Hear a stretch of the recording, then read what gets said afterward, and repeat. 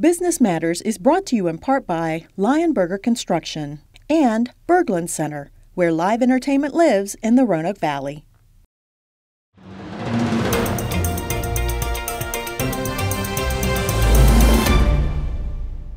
Hello and welcome to Business Matters, a program on Blue Ridge PBS that strives to explore that subject from a variety of viewpoints and scenarios, featuring interviews with the people helping to grow jobs, the economy, and the Blue Ridge region, because business matters.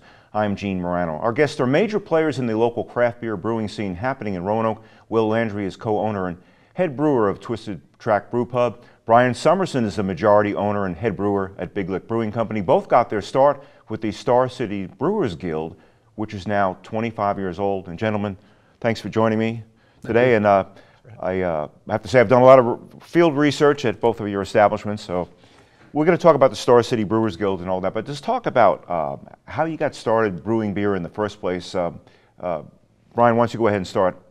I actually got my start with the Star City Brewers Guild. My wife and I moved here to Roanoke probably 22 years ago. My wife taught with a lady whose husband was in the Brewers Guild, took me to a homebrew club meeting, and I was hooked and kind of took it from there and ran. But started out with pot on the stove and a bucket for a fermenter. And I've got giant stainless steel toys to play. Huge, yeah. Yeah.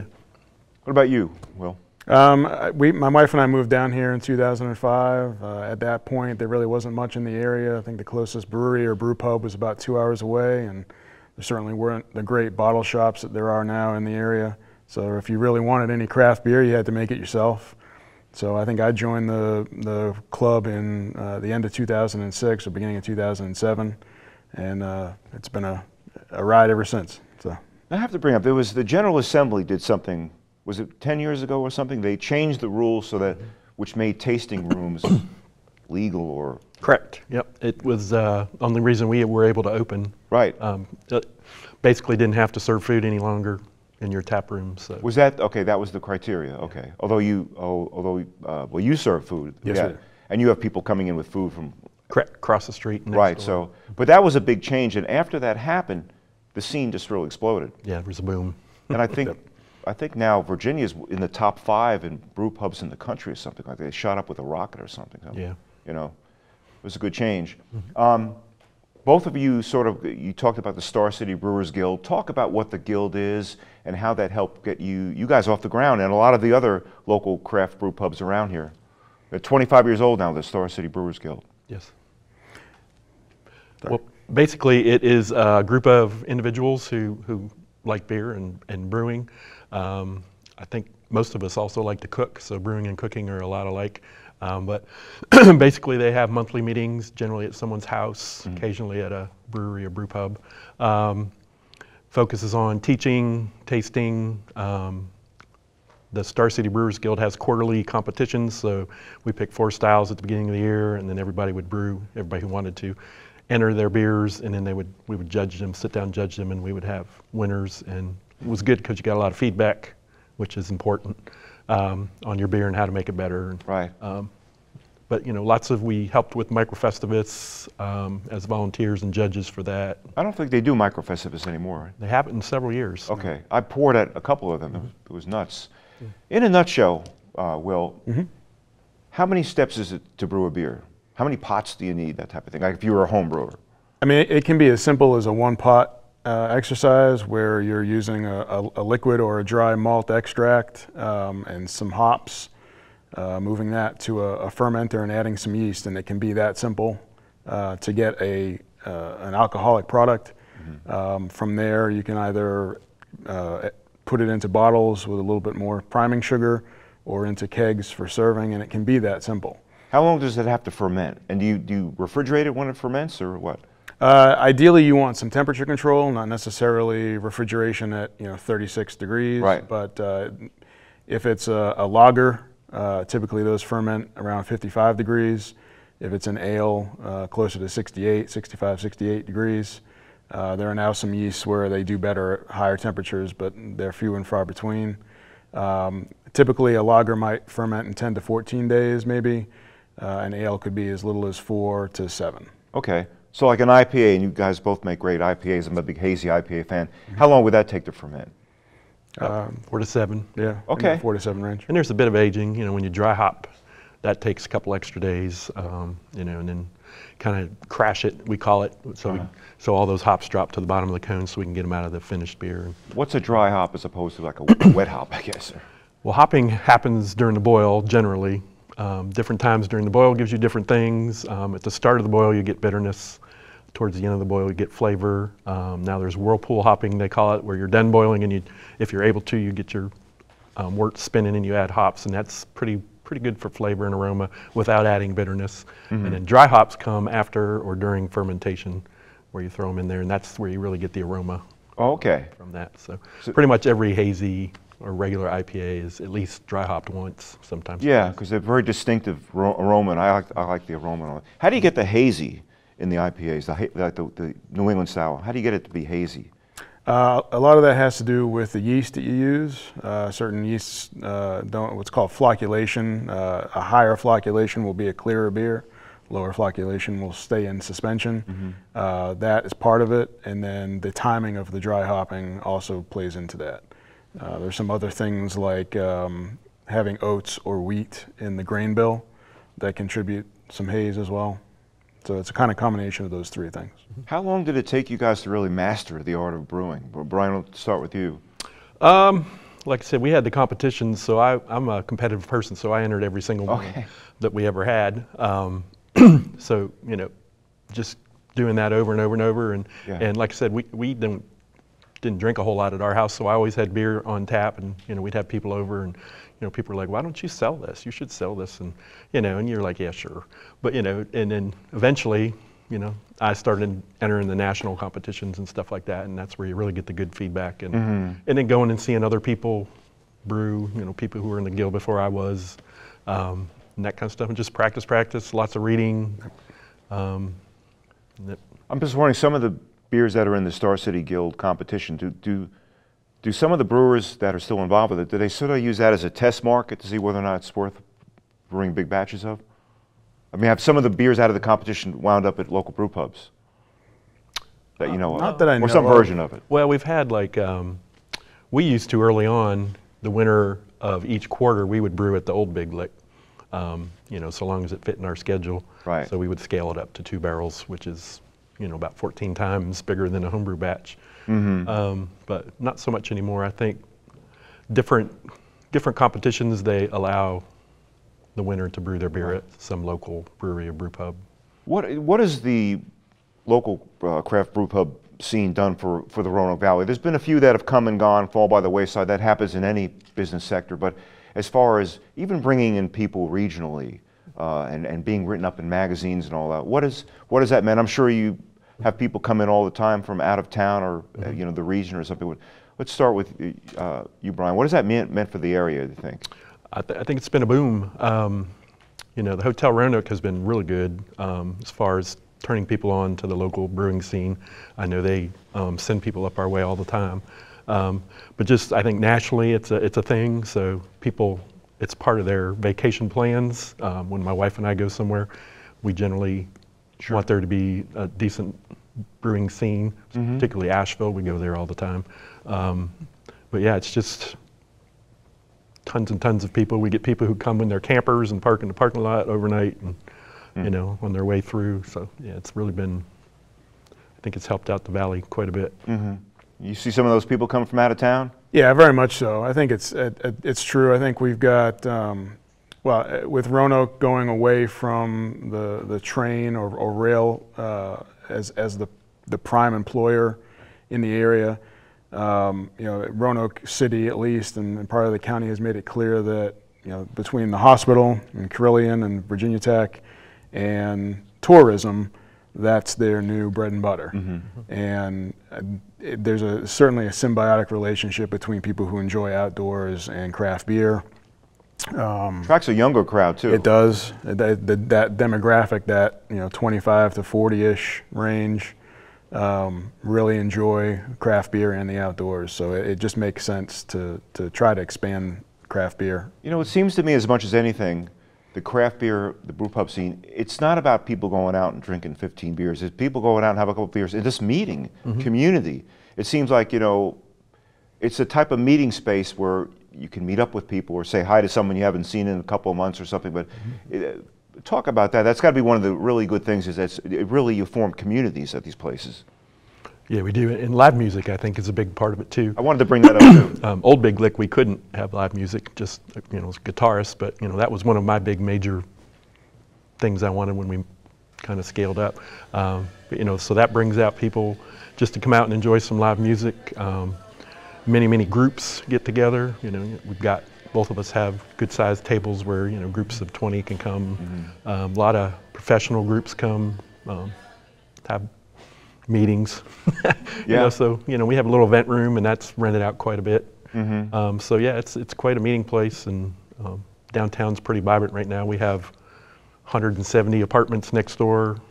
Right. In West Station, so we have that crowd. So. Right. Not to mention a couple thousand apartments a ways away. And I know that you do a lot of music at Twisted. I've seen like Isaac Haddon there. I saw William Seymour, a guitarist, there a few weeks ago. It seems like it's opened up a lot more venues for people in the Valley, these brew pubs. Yeah, I think so. I mean, I think getting back to your previous comment, I think, you know, the tavern mentality has always been a gathering place in any town from colonial days to modern history. So yeah, to be able to get together and share ideas and catch up with people, you know, for us, we've got the ability to allow you to have a good meal at the same time.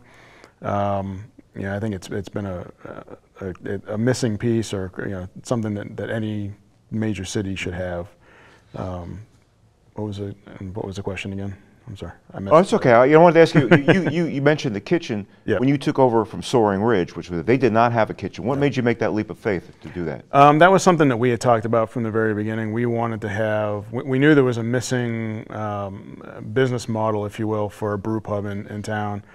Three Notched is here. They do have food and drink as well, but at least another space. So it allowed us to get a restaurant license, which allowed us to also have cider and wine available to our customers, and that's something that we had seen work at even limited at places like Barrel Chest, who do some tastings, and Three Notched, and then obviously other places around the state and the country. So did you need to have the license for food in order to have cider or wine? That's correct. That's just an ABC idiosyncrasy? Yes. So we're licensed as a manufacturer, so we can't serve anything but our own product. Really?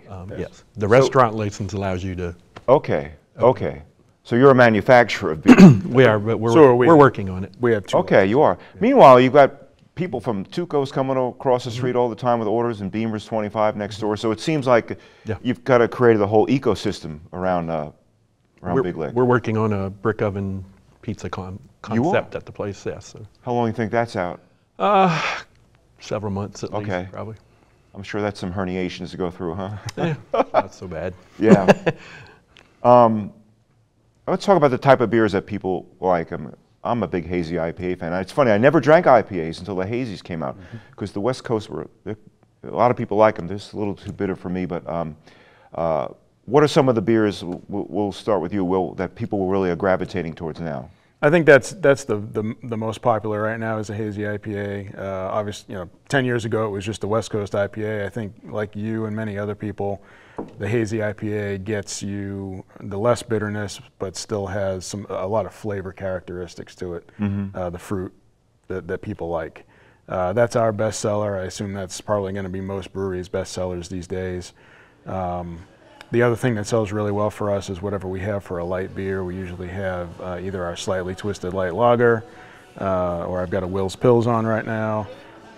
People seem to enjoy some light beers. It's kind of a transition beer, they call it, for people who have grown up on the Bud Miller cores and are trying to get into craft beer. Right. So it's a good crossover. Which I think is great. And then other than that, a West Coast IPA we always carry that sells really well. And then everything else, kind of sells at a slightly less pace, but pretty consistent across the board. Right. And I know as we go to taping, White Bronco's going to be hitting the streets again soon. That was one of your first beers. That's a hazy IPA, and you've had some different iterations, Bryan. But that's a big one for you guys. Yeah, I mean, like he said, hazy IPAs. We joke and say they pay the bills, and everything else, Right. You know, but we also have our Smith Mountain Lager, which we distribute almost all of it. You know, so there's very seldom any left for the tap room. But we have Italian Pils. It's real popular. Tomorrow, maybe even today, we have a fest beer coming out with some malt from Germany that's pretty hard to get. And we actually got to brew it with some German students from the Technical University of Munich. Came and got to brew that beer with us, so that's kind of cool. And that's a lighter kind of fest beer. You know, I wanted to ask you about that. I think it was last summer or in the spring where Virginia Tech has a brewing program, and they had a bunch of students from Germany over, and they were touring. Yep, and we just had them, what, 2 weeks ago? I think it was. Okay. Do they make the rounds in the area? Yeah, they do. They are. I think they're in the U.S. 3 weeks, Okay. so they do lots of things. But they visit many of the different breweries, and you know, get in there and get hands on. And they're very technically knowledgeable. Germans, most of them, course, yeah. yes. You know, we learn stuff from them all the time. Yeah. And they enjoy it because they have the Reingespat, however you say it, where they're only allowed to use malt, hops, yeast, and water. So they're fascinated by us, you know, even just the fact that we throw in, you know, a clarifier into the wort to help clarify it. They're not allowed to do that. Okay. So that, you know, they think that's kind of cool and gives them some different experience. So there are actually things that, by law in Germany, whatever, they cannot put in their beer, huh? Correct. Yep. Okay. So I'm just curious, when you know, these German students come over, when they take a sip of your beers and they give it the thumbs up, that's got to feel pretty good, huh? Yeah, it does. Yeah. Yeah, it's pretty neat, and you know, they get a good perspective from all the local breweries, and so you know, it's pretty cool for them to get a flavor of Southwest Virginia. I want to talk about and I've heard this from other local craft brewers. A lot of you guys know each other, and is there still some sort of camaraderie as far as, you know, sharing of tips or anything? Is it still pretty you know, congenial among all you guys, for the most part? Very much so, in my opinion. I mean, I think we've got a Facebook group of all the brewers in the area that we, you know, can either bounce ideas off or say, hey, I'm short a bag of a certain grain, and anybody have some that I can borrow. So yeah, there's definitely a friendship there and a community, if you will, that has come along either from the guild or just from being in the industry for as long as we have been. Same thing for you? Oh yeah, definitely. But I think we're all super busy, so we don't necessarily get together as much as we'd like. But I know when a few old goats got off the ground, they had some issues, and Andy and the guys from Twin Creeks actually came over to them and helped them out with whatever they were doing. And they came up with some beer that wasn't quite right, but they sold it anyway, and it was a big hit. So yeah, you know, that happens. That happens sometimes. Yeah. Oh yeah. You guys will put out beers like that once in a while, maybe with a disclaimer or something, or yeah. And I'm not big on pilot batches. I'll come up with a recipe and just go for it. Roll right into 15 barrels of it. Just gamble, huh? Yeah. Yeah. I mean, it's hard to mess it up too bad. Yeah. But isn't it true, like every batch of White Bronco or whatever, you know, beer's big at Revolution, it's always a little bit different? Yeah, I mean, there's a lot of, you know, there's ingredients, first of all, can be a little different. Process might change slightly, and then, you know, yeast is a living thing, so it's going to do its thing. So yeah, there always is. And like with White Bronco, we're always messing around. There's new hop products. There's liquid products now where with hop pellets, you lose a whole lot of beer because it soaks into the pellets. So in a 15-barrel batch of White Bronco, we probably dump 2.5 barrels down the drain. Really? Full of hop sludge. But now these new liquid hop products come out, and they're very expensive, but they smell great, they taste great, and they save you. You get a better yield. Yeah, you get a much better yield. Really? So it's interesting. So the hops, when they're regular hops, just kind of soak up like a sponge. Yep, and when you crash it, like I talked about earlier, all that drops to the bottom in the cone, and then you dump it out down the drain before you package. Yeah. And you know, they soak up a good amount of your wort. Well, that's interesting. And it seems like the liquid hops are quality-wise just as good as the other hops. Yeah, and that's the thing about the difference in the batches. So you know, you have to get used to that then if you add that into the process. And so yeah, it's constant learning, but you know, try to keep it fairly consistent. Sometimes it's a bit brighter than other times, the flavor. And where do you guys source your hops from? Are any from Virginia? Are they all out of state or out of country, or how does that work? We don't get anything currently from Virginia. We are trying to look for some options that are possible. We're just approached by someone, I can't remember the name off the top of my head, but they're local, I think Floyd. Okay. The hops industry in Virginia is really just getting off the ground. Right, Okay. right. A lot of hops are, what do you want to call it? Only certain places are allowed to grow them. So, Well, that's, so yeah, like all proprietary. the sexy hops are proproprietary. So, Oh, okay. so most of them are in the Pacific Northwest. Depends on climate too, I guess, or Big part of it. rainfall, that type Yep. of thing. Yep. Are rain good for hops, or? I think they prefer a little bit drier. Yeah. You know, not soaking rain, definitely. I had 4 I grew in my backyard, and they did okay in Virginia until I eventually got tired of messing with them. Okay. Mowed over them. But they're pretty, I don't want to say easy to grow, but they're prolific once they get going. And Really? Okay. I wanted to ask you, talk about your journey, Bryan. When you started out with Big Lick, it was Norfolk Avenue. It was really a nano brewery. I think your tanks were about yay big or something. Yep. And then taking that leap of faith, rehabbing or renovating the old Habitat store space, keeping some of the old, architecture so you could get some tax credits. But talk about that leap of faith. Was there just something at the time that you felt that the craft brew industry in Roanoke was ready for you to make that leap? I believe so. Like, the original idea of Big Lick, my wife basically was tired of me spending money, so that I should start making money. So I had a cousin who was a commercial real estate agent, and I just kind of bounced it off of them, and they got real excited about it and had just bought that building and kind of took it and ran. I was picturing a kegerator with 3 picnic tables, in a room. Right. So, so he kind of took it and ran with it. I probably would have continued to teach and drag my feet if it hadn't been for him. But anyhow, that went so well, thanks to that HBC, whatever it was, where they eliminated the food. Yeah. Right. Right off the bat, boom. So, it was a pretty fast ride from the beginning and trying to keep up and that kind of stuff. And we had a 3-year lease, and at the end of that, we knew we wanted more space. I think Right. we were in 1,500 square feet there. Wanted some outdoor space. So originally looked at down at Dr. Pepper Park. That didn't work out. Oh, the building that they renovated next door? Actually, one of the unrenovated ones under the bridge. Oh yeah, that area's got a lot of potential. I've told Yeah. Waynette that, and people that own it. And then that fell through, or didn't officially fall through, but then Bill Chapman got in touch with me about the current building and had architect's plans and all that stuff, and kind of just blew our minds. And Oh, we did? Okay, so he was already a step ahead of you, huh? yeah, and so he brought it to me and presented it to me, and I was like, heck yeah. Yeah. So it was basically we started Old Big Lick on a retirement fund that I had that really wasn't doing much, and a couple partners threw in a couple $1,000s each. Okay. But so when we moved up there, big loan for big equipment, and so that was the big leap of Yeah. faith. I knew people would come drink beer. Right, right. Roanoke is like that, but just scaling up and having 20 employees and that kind of stuff. Yeah. Because I wasn't a business person before that. What were you teaching in school? I was a 2nd grade teacher. Oh, wow. School at the end of my street, Grandin Court, and Okay. so it was a leap. I mean, I went to college and I worked for Foot Locker. I was a manager, so I had some Managerial with retail adults. managerial- Yeah, with Yeah. So, Yeah.